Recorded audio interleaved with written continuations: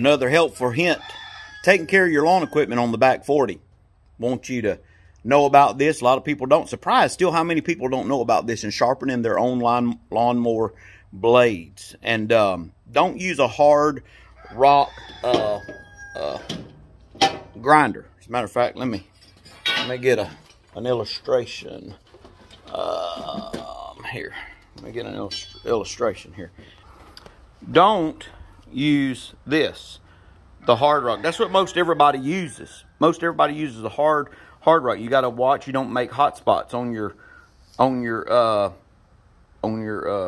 lawnmower blade when you're sharpening stuff or what have you. These are good for grinding metal, roughing down weld spots and things on that line, cleaning up stuff.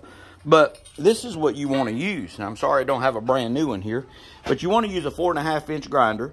Get you a 4.5-inch grinder and get you this right here. It's a flap disc. A flap disc. I don't know. You can get these right here at Harbor Freight. That's where I got this one.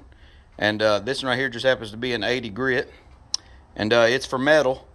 And let me tell you what this will do, and it won't get your blade hot. You can sharpen those blades, and man, they'll go to town.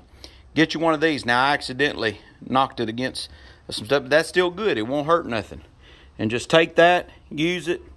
Man, I'm telling you, it's so much better for sharpening lawnmower blades. So much better.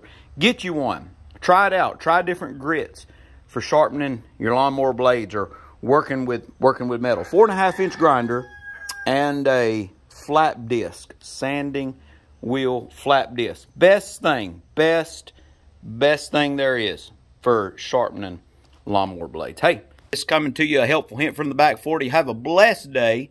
Have a blessed day. Hey, pray much. Keep your knees down. Keep your eyes up. Looking to the Lord. Amen. If you're not saved, I hope today's the day of salvation. Receive Christ as your personal Savior. Have a blessed day, folks.